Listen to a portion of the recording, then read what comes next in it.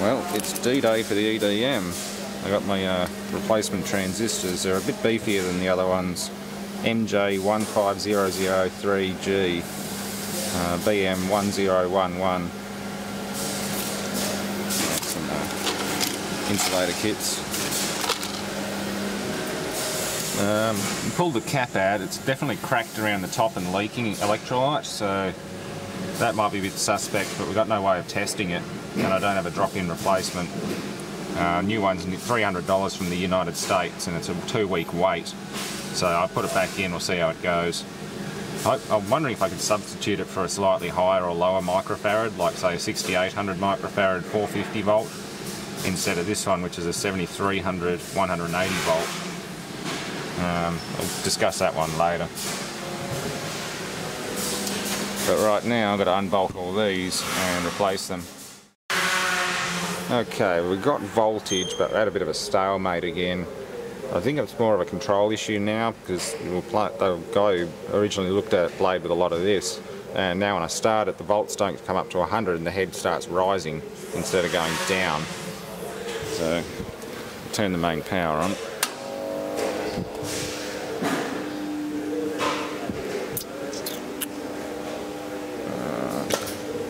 Start the pump.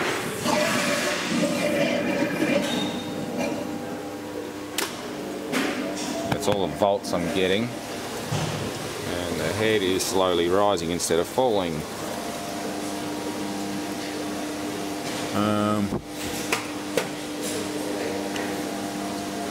Still no change on output. That's reading output volts. I'm getting 100 volts across the capacitor.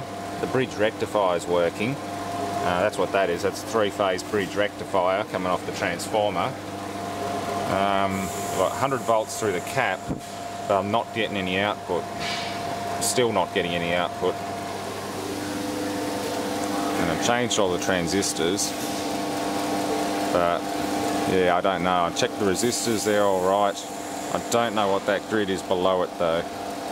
I just don't know about that one. I wonder if I should pull him apart next. We're going to look for a industrial electrical expert as well, get a second opinion on it.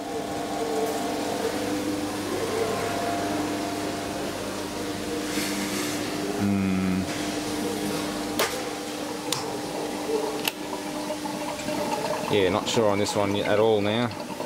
It was a good start. I mean, I did find some blown transistors, which would explain why that's never been used and why that one never worked. But yeah, I don't know. Okay, we think the problem's mainly control now. All the diode bridge is working fine, the transistors are working fine. And that's essentially doing what it's supposed to now. But the way the head behaves is unusual. It goes up when you turn it on. It's supposed to go down.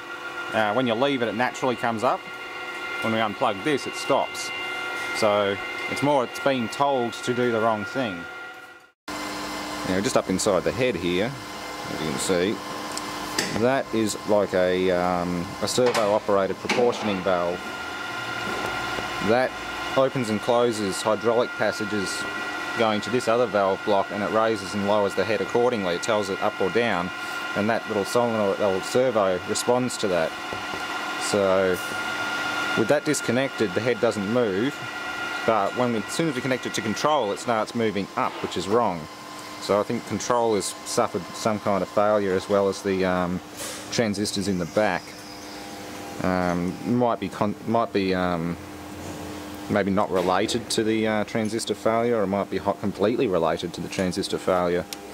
But we have had trouble with this before. The amount of times the guys pulled this valve apart is silly.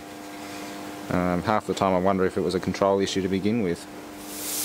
Right, that's all tight. The wiring's a bit shabby, but it's all intact.